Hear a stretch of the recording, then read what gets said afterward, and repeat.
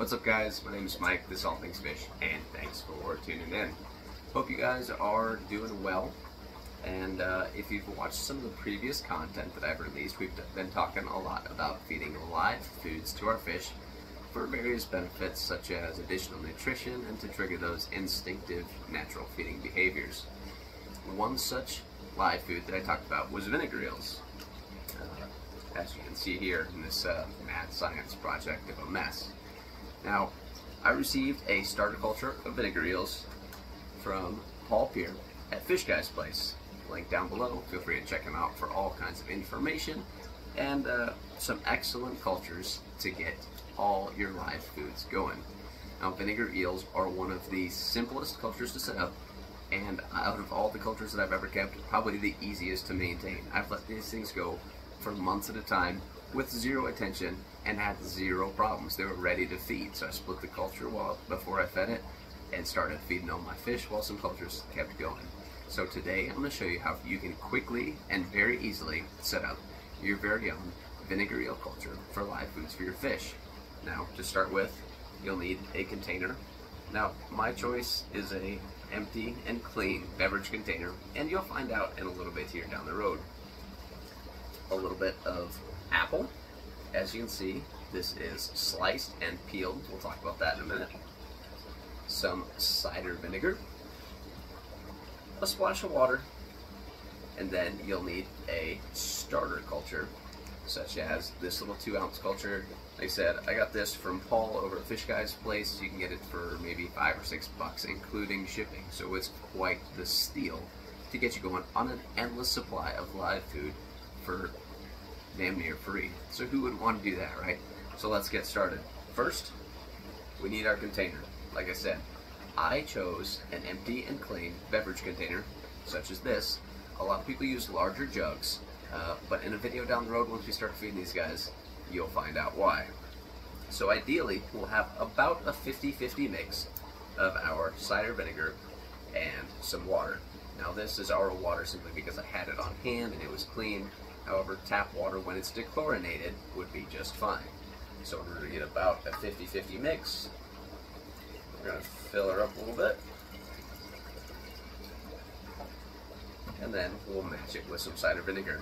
Now, roughly 50-50 is just fine. This isn't an exact science, and like I said, vinegar eels are very, very forgiving when you're setting these cultures up and keeping them running.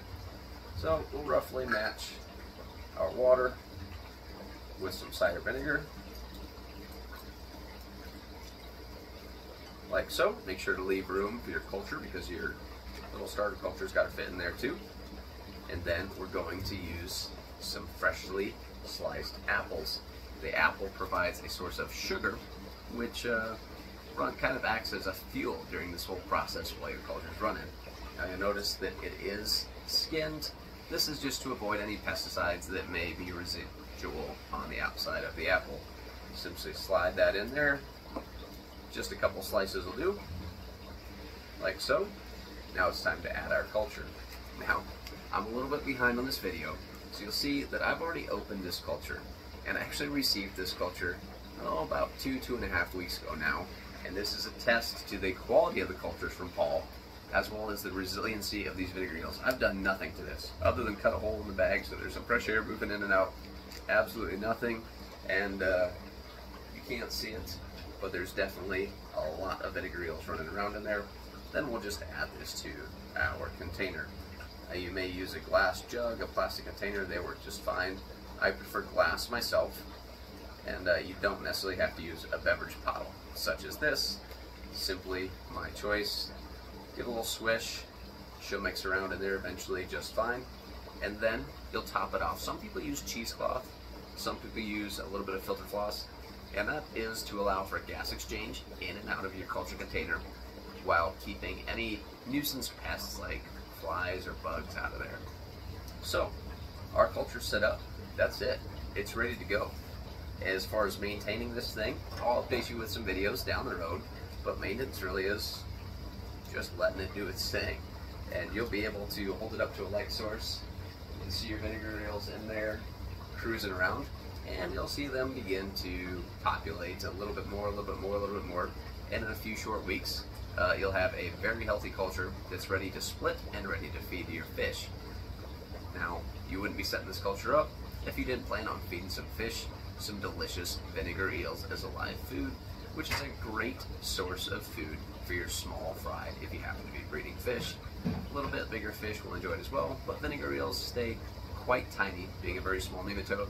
So if you're looking for a live food culture for something a little bit bigger, I'd look at something such as red wigglers or some white worms, and then moving further up, some earthworms. But that's not what this video is about. We're culturing vinegar eels. So I'm going to set this in a warmish place, and I'll prefer to keep it out of any natural light just to avoid potential contaminants, right? You don't want any algae or anything growing in there. You just want this to be pure vinegar eels, and in a few short weeks you'll have an excellent culture ready to go. If you have any questions, I'd strongly encourage you to check out Paul Pierce over at Fish Guy's Place. He has a ton of information, including step-by-step details on how to set up your own vinegar culture.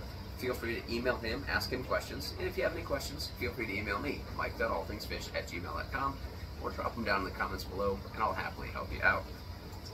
Hopefully this helps you get going down the right path, and in a couple weeks here, I'll update you and show you exactly why I choose this container for my vinegar eel cultures.